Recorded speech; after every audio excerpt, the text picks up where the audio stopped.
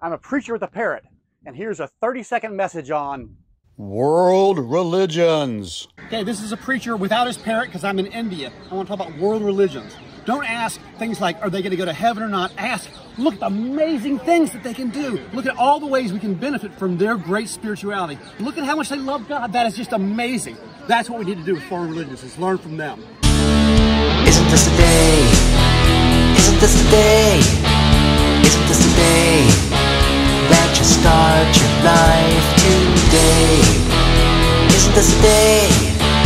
Isn't this the day